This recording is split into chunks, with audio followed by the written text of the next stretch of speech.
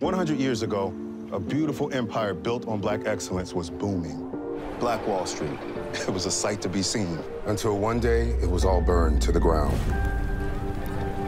But fire is no match for the fire within black dreamers everywhere. And so, new Black Wall Streets rise.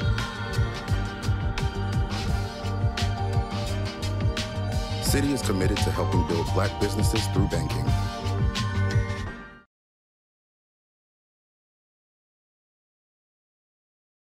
Good evening. I'm Diane Lewis, the Executive Vice President and Chief Programming Officer for the Paley Center for Media, and it's my great pleasure to welcome you to tonight's PaleyImpact event, The Storytellers, Preserving the Legacy of Iconic Black Musicians.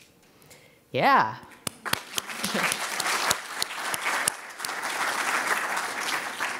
We got a good crowd. This evening's event is part of the Paley Center celebration of Black History Month. We invite you to visit our multimedia exhibition in the Spielberg Gallery, just upstairs, which salutes Black achievements in music on television. The exhibition highlights some of the most memorable television performances by Black artists and features authentic costumes and original artifacts, including one of Louis Armstrong's original trumpets, a Chuck Berry Gibson guitar, Roberta Flack's Lifetime Grammy Award, and so much more. Oh, it's going to be a good panel, too.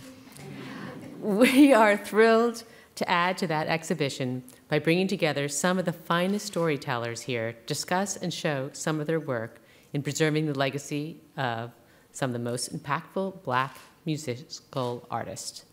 Our esteemed panel tonight includes Academy Award-nominated, Emmy-winning producer and director Lisa Cortes.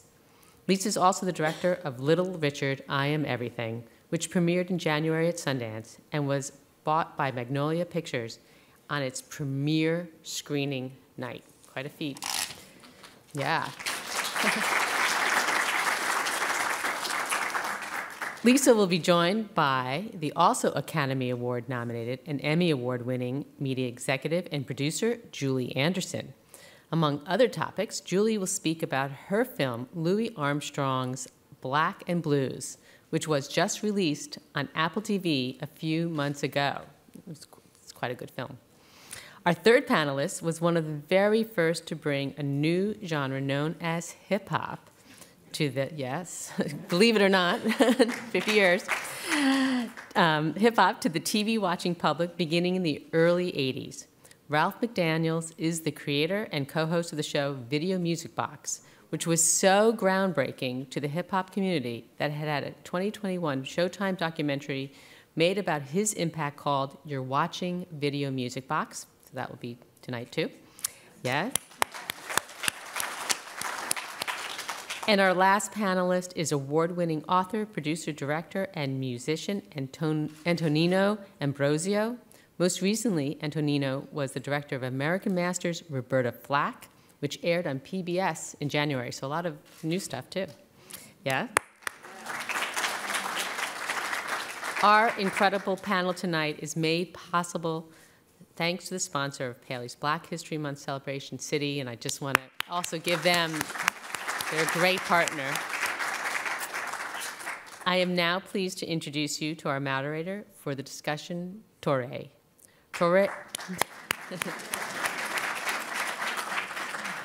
Toure has been recognized around the country as the co-host of MSNBC's The Cycle, a host on MTV and BET, and as a correspondent at CNN.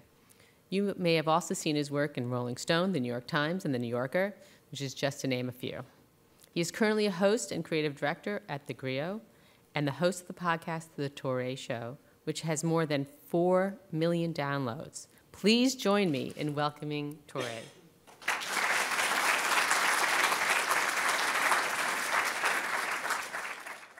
How are you? Good, how are you? Nice to see you. Hey guys, thank you for coming out. I'm Toure. We're going to have an extraordinary event for you tonight. We got an extraordinary group of people here to talk about film. Let's bring out the panelists and get started. We have Julie Anderson, who's the executive producer of Louis Armstrong's Black and Blues, an extraordinary documentary on Apple right now. Welcome. We have the legendary Uncle Ralph McDaniels from Video Music Box.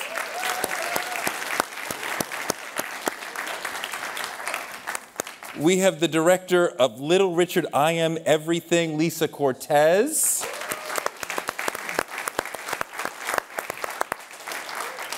Your party won't start till you get here. It's all about that. And Antonino D'Ambrosio, who made the extraordinary American Masters, Roberta Flack.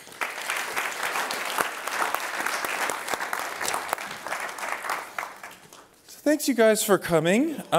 You know, sometimes we chase a project, we chase the rabbit, and we finally nail it down. And sometimes the rabbit sort of comes to us and says, you're going to do this now. So I'm curious for you guys why you did this now. And Lisa, since I've known you longest, I want to start with you. You made this extraordinary Little Richard documentary. Why now? Why did it happen for you now?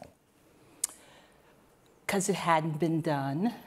And so as a filmmaker, there's always that challenge of being the first to go in and interrogate a story, and to really find a fresh way of looking at Richard's life and all of the cultural benefits that we have as a result of him affecting music and transgressiveness.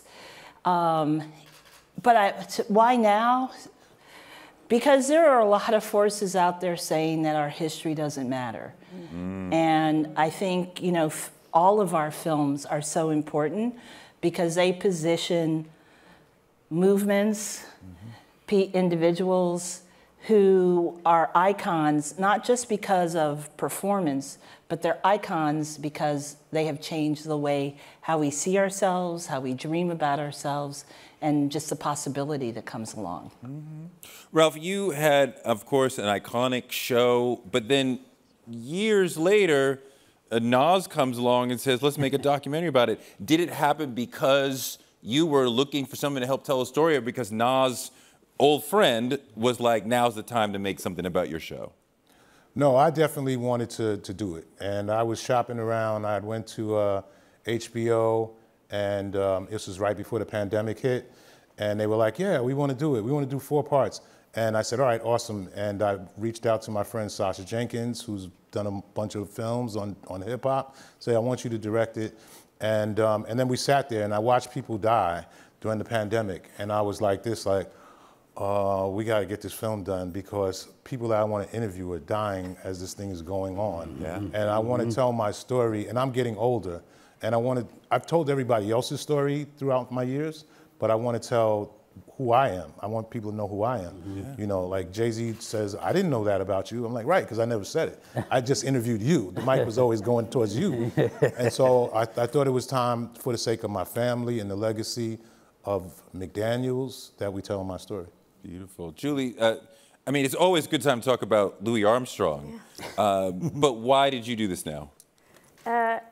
Well, I think one of the most important things that all of us probably went through is when you do a documentary about someone who is famous in some genre, there's a whole life that you don't know, that you haven't met, right? But what you do need is you need the cooperation of the estate or the family or somebody, and those are very tricky to get.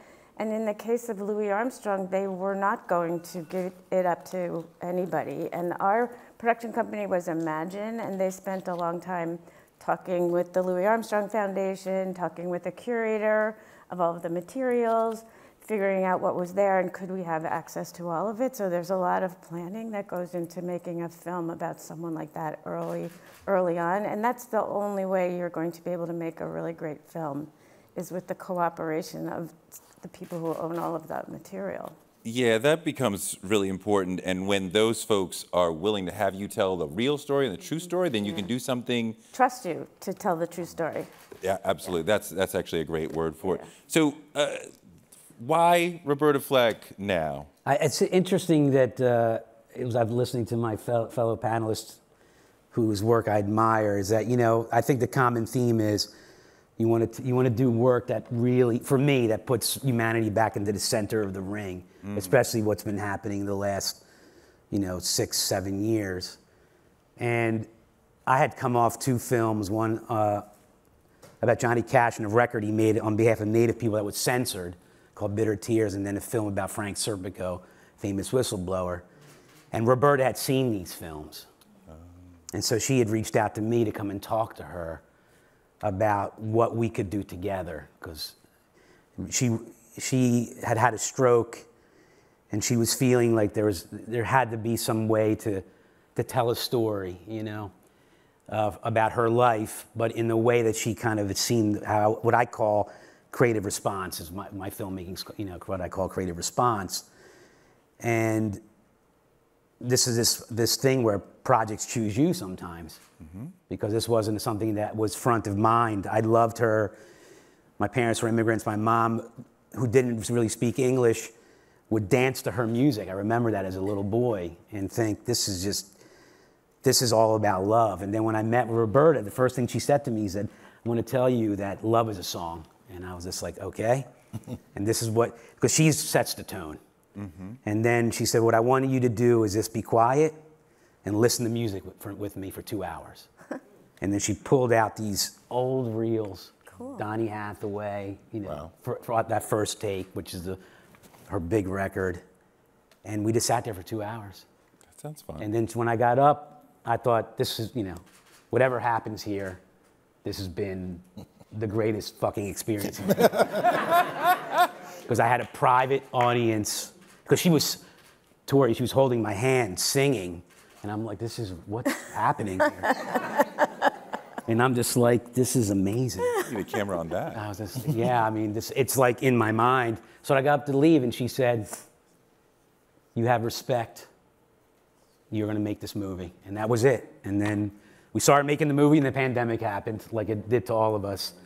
But we had to shift, but yeah. But kind of like what Julie mentioned about trust, that a connection was made with the subject, with the family, and they are able to say, okay, I trust, I connect with you, so I'm gonna let you run with this, right? I mean, that's the only way it can, you know, for me, I don't know, the subjects, Ralph could speak more because some of his subjects are still alive, or people he's worked with, but she's still alive, and so she never gave up control of anything. Right. She produced like all her own records, but with me, she said, this is gonna be your story now. And so it was just one of those moments where one of the greatest artists that I've ever encountered was saying, let's collaborate, but you know, now you're gonna make it. And that trust that she just, you know, kind of gave over more easily than I thought, it's like a precious thing that you have to honor. Yes. The subjects of these docs are really interesting, fascinating, powerful, and these docs are all very different, even though there's a similarity in the subject, but they're very different. And I wonder how the music that's at the center of the subject that you're covering shapes the look and the structure that you go into. I'll start with you, Julie, because your film has a bright exuberance to it. It doesn't look like it was made yesterday, which it shouldn't, right? But it looks very fresh and alive. So talk about how, I mean, like the exuberance of Armstrong comes through in the look of the picture. Yeah, absolutely. Well, let's see. There honestly is not a lot of footage of Louis Armstrong not on a stage performing. Wow. There are hundreds of still photos. And we had to get some film we found at the Rutgers Institute that no one had looked at for years, that was mixed up in cans, and it was starting to decay, and you could smell it. And the only reason I got them to give it to us was because it was decaying. And I said, you know, you're irreversible. If you don't do it, you're going to lose that footage. So, so a lot of the material was very like film. It was beautiful, beautiful, and stuff no one had ever seen before. And we even, on the theatrical release, we even had the lower thirds were made to look like they were filmed. They were optical. And I noticed that on Apple, they're a little bit less extraordinary. So we tried to keep the look very much of the time. And Louis died in 1971. So, and the film begins in 1900. So it was a very filmic look throughout. Yeah, I think Yeah. I mean, you're working with a lot of old material. Some of it's black and white, some of it's color, and I think we really tried to stay there, but we didn't want the film to feel old to younger people at the same time. And I think that the animations throughout the film maybe helped that, because Louis was an artist, and we took some of his scrapbooks and animated them to help tell the stories. Ralph, for some reason, the doc you guys made with Sasha, it feels hip-hop visually to me, and I don't really know why I conclude that, but I'm like, it looks like it fits the culture. Like, what is going on there? I have 20,000 hours of content that I've shot since 1983. I started Video Music Box in 1983, which was great for for Nas, because he could go through anything and just figure out how to. Probably already saw a lot of it. A lot of it he grew up watching, right? Yeah. And so I couldn't help but it to look like that. But one of the things I did want to, tell was my story, where I'm not from the Bronx. I didn't grow up when hip hop, right in the beginning of it. I was there, but I was in Queens and I was in Brooklyn. To me, it was a different experience. At the height of Video Music Box, how old are you? I was 21. Oh, and I was 21 when it started. So at the height, I was 30. Lisa, you guys have an exuberance visually that fits Little Richard, and a speed to the piece that fits the Little Richard experience. And I'm like, I feel like I'm at a concert. It's very exciting. Like, talk about how you came up with what you wanted to do visually that would live up to this amazing man. Well, I knew in starting the project that I wanted to give Richard agency to tell his story. And so it's funny when I heard Julie talk about finding this reel that's decaying. For all of us filmmakers here, we geek out on this. Like, oh my God, it's never been seen before. We get very excited, and we do strange things like crawl in basements, and there's all sorts of nasty stuff because we have heard there's a tape or a picture or something that's so special. So, it started, the structural foundation was, let's find archival footage and appearances of Richard throughout his life. And what's amazing is in 1955, with the advent of Tutti Frutti, it's also the advent of the rock and roll movie. So there's documentation of him from the beginning of his career. And then when he goes to England, there's great BBC stuff. And then he's on all these talk shows. So we were able to chart Richard's evolution and his challenges and his joy through him. And that was so important for someone who, as we hear in the story, did not always feel recognized. One of the visual motifs that we use in the film is that of a quasar exploding and just this crazy cosmology, because Richard, as one of the architects of rock and roll, yes, which was such an explosive movement that happens at the same time that the teenager is born, is like, it's a whole new world that is happening and formed.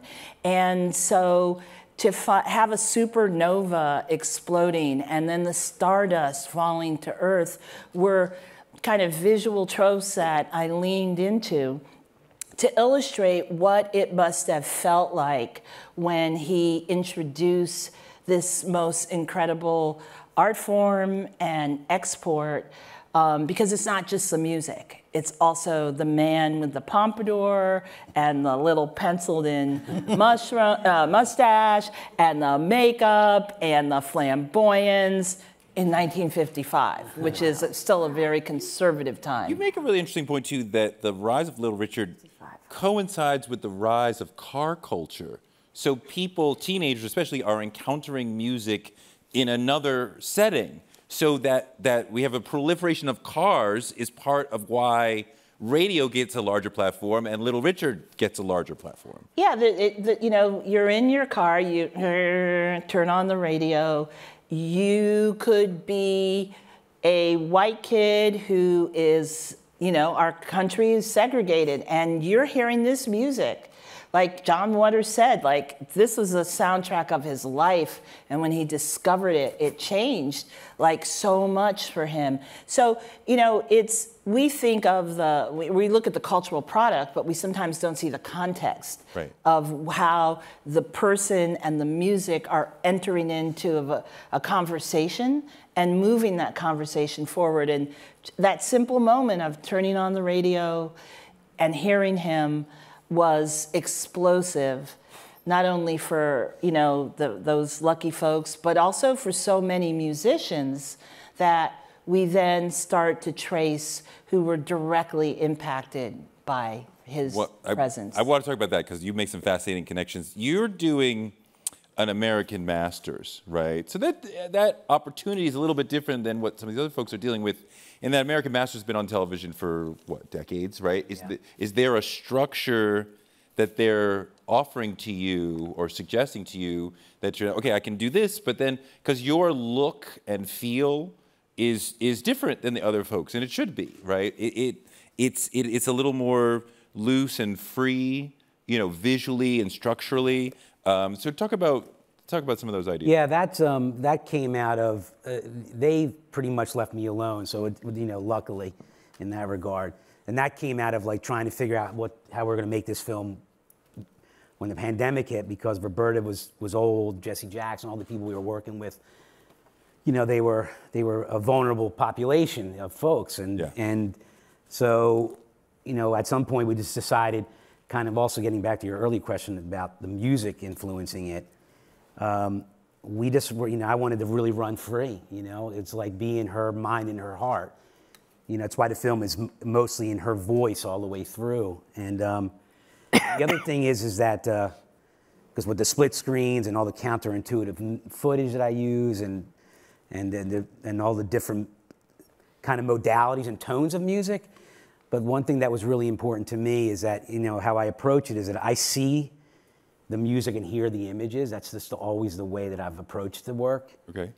And so for her, one thing that really was upsetting to me was she was considered to be soft, like her music was soft and not serious. Mm. But, you know, all of us that know her music know that she's like a major force and soul. Mm-hmm. Mm-hmm.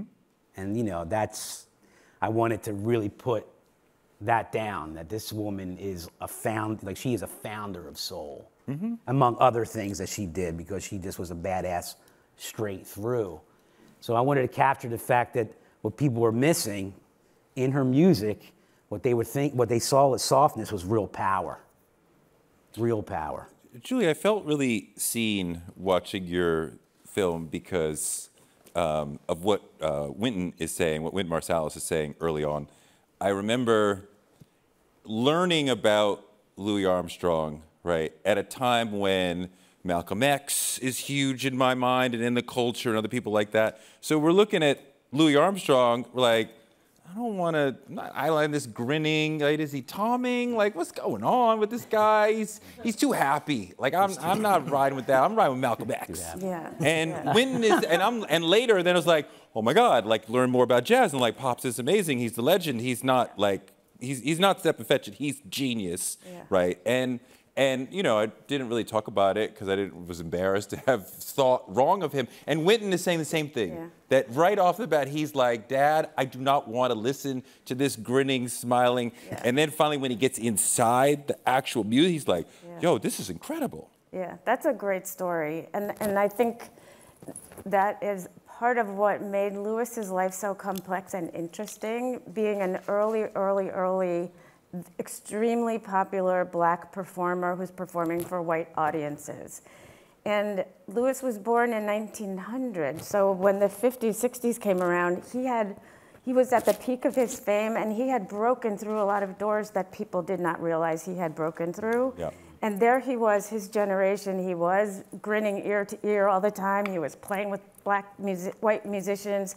He was hobnobbing with them and being silly with them on the stage. And the younger generation considered that very Uncle Tomming. Like, why are you sucking up and being so easygoing with the white folks, right? And so Louis had to live through a lot of that. And that was a really important part of our film in terms of race, because we wanted to look at Lewis through his music as well as through his life influences and what he had to go through. A lot of people didn't realize that, you know, he would be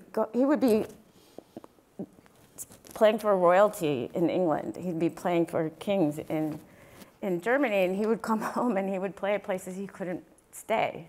And he would show up in a tuxedo, and the doorman would say, "I'm sorry, sir, you have to go around to the back," you know? And he's a world-class star. But then later he uses his power to say, Yeah. if I'm going to play here, then I got to be able to stay here. That's what he said. He told his manager eventually, he said, "I'm not going to play anywhere I can't stay."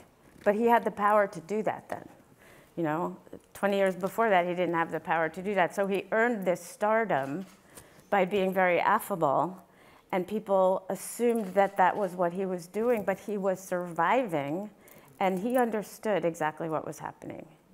Ralph, you know, one of the things that set your show apart was the shout-outs. You guys talk about this in the documentary. The shout-out part, which I think I didn't understand as a young person watching the show. I'm like, let's hear more from the artists. But the shout-outs were really important. I mean, you were doing a local show, right? It's not Yo MTV Raps was meant to speak to the nation. You were doing a New York show, right, which us in Boston, Detroit, et cetera, were able to get various ways. But, like, that stuff was really important. And sometimes you had people shouting out their husband in prison. Baby mama, baby father. Right? Right? You know who you are.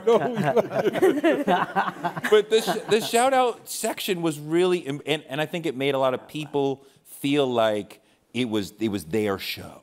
Yeah, there was an interaction, you know, with the audience, because we would go to venues and we'd have, you know, big name artists that were popular, and we'd, you know, do interviews, and the audience would literally be right there, just like how you are here today.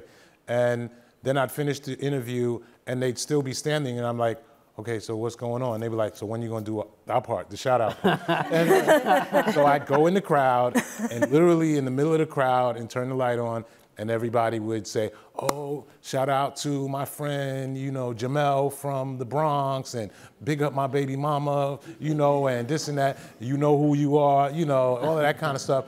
And they felt proud, because then it came on TV. Yeah. And it, you know, because we were in a club on Wednesday, and then on Friday I played that. And they would be like, you are a celebrity on your block. You know, like, I saw you on Video Music Box. And you said, you know, you shouted out all the crew. Yo, and so that made people feel good. And that was, and the shout out was something that, you know, when I started it, you know, and I hear people say that word. Before that, nobody said shout out. Like those two words together. Before your show. Right. And so, well, I shouldn't say that. It's claimed that Mr. Magic said it at one time, but I didn't hear him say it. Mr. Magic. I never heard that. Mr. Magic was a radio personality, came on late night, amazing person. And, you know, so when I started doing the whole shout out thing, you know, everybody was like, oh, what is that? You know, like, you know, what is this? And people said, okay. And everybody kind of, you know, started doing it. And I remember Chris Rock was doing a HBO special, and he said, some girl was in the audience, she said, I want to do a shout out, and he was like, this ain't Video Music Box. You know, and you know, I see people all the time, and I hear people say it all the time, like, you know, I want to give a shout out, everybody does it. You know, it's become American language, but that's hip hop. When you hear that word shout out, that comes out of hip hop. No doubt. Yeah. One of the many great moments in your piece comes toward the end when this sister says, you know, what does it do to rock and roll to know that its pioneers are black and queer people?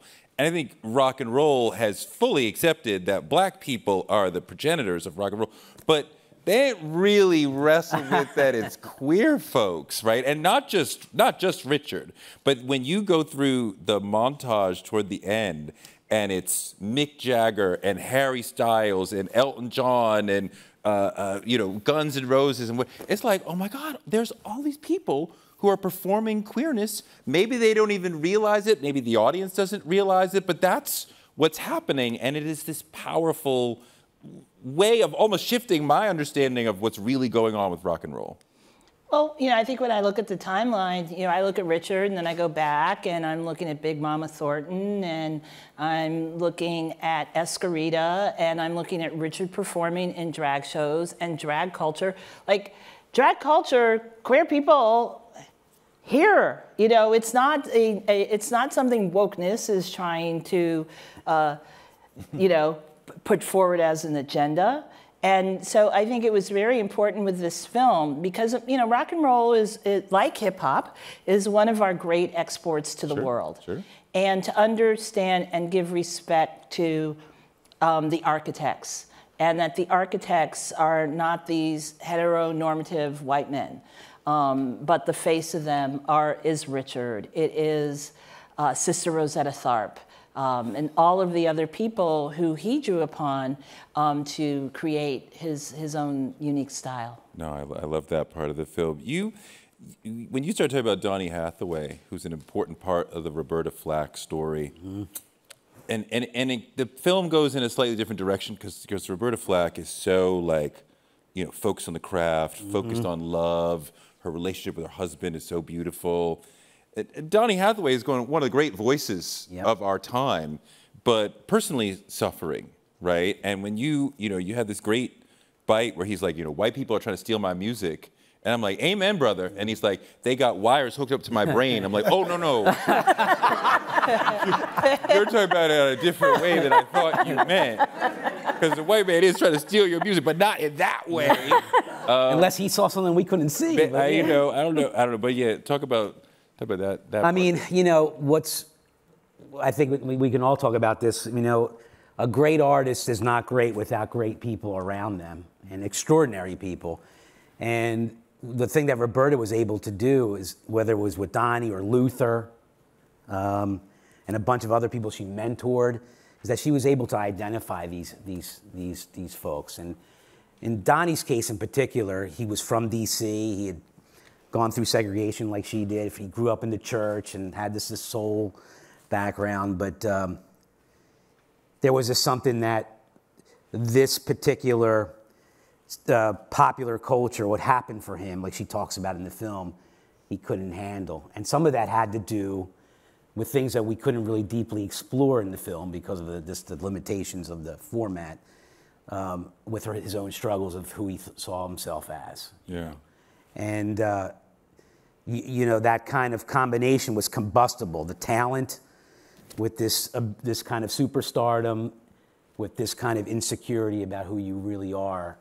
And then you're living in this really racist society. Yeah. And as I mentioned to you before we came on stage, this was a moment in American medicine when they were labeling black men schizophrenic. Right. As a form of controlling them. As a form of controlling them. And they labeled him schizophrenic. And I think part of his white people are trying to steal my ideas was his resistance to this control. Unfortunately, it led to his suicide. Lisa, one last thing. So most of these pieces tell the story straight, right? We're just seeing Roberta, Donny telling the story. We're just seeing Louis. There's one moment from you at the 27-minute mark that kind of blew me open a little bit. You're doing Richard, and then you reach a moment where you're trying to describe and show basically explosiveness. And we don't just we get this montage that's Richard, but it's also sperm and plants being born and stars exploding.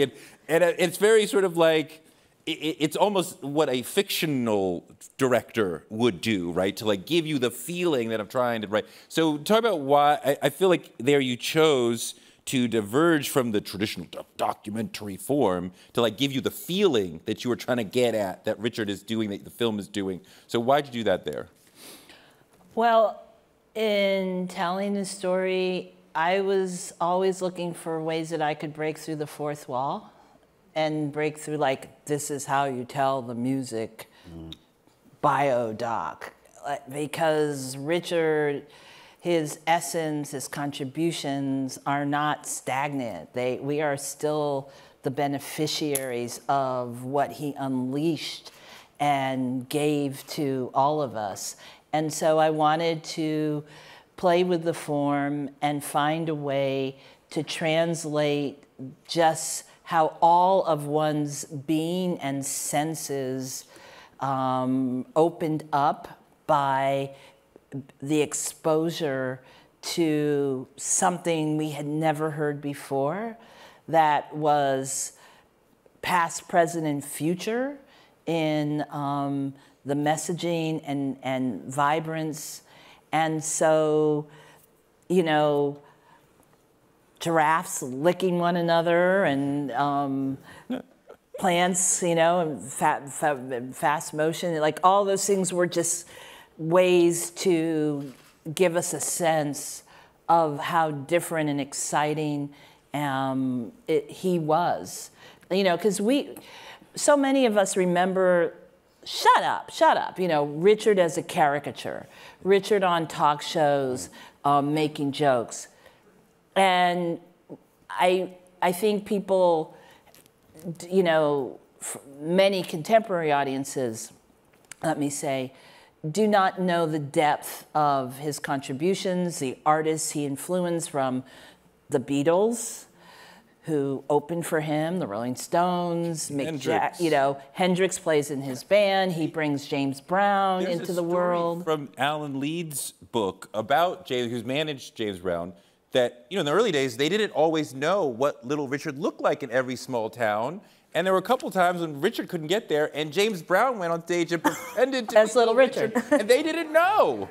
Yeah, because Richard goes to Hollywood to do movies, and he had brought James to Macon. That's where James records his hits, his first breakout. So they had this relationship. So he's like, I can't do it, man. You do it. You do the show. So you know, I always say his DNA is everywhere. And that DNA is it's like there's a cosmology that goes with it. And so that visual montage and some of the other things that we created, and, you know, I worked with incredible editors who I was like, I want to translate this. And we just had so much fun finding a way to, you know, show the legacy, the joy, and the pain that was inherent in his story. I talked about some of that stuff when I was doing my work on Prince, because people always look to James Brown, Jimi Hendrix, and they know his real father is Little Richard. And when you put the two of them side by side, you're like, oh, he's doing Little Richard. Anyway, this has been extraordinary. Thank you guys for coming. Happy Black History Month. Julie, Ralph, Lisa, Antonino, thank you so much. Thank you.